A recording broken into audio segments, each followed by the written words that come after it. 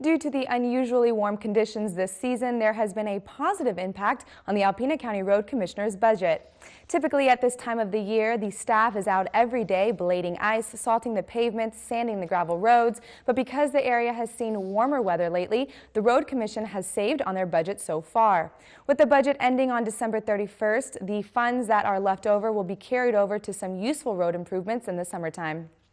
We've been pretty fortunate that we have had, some spotty, slippery spots that we've had to treat, but not as far as overall the treatment that we would see this time of year.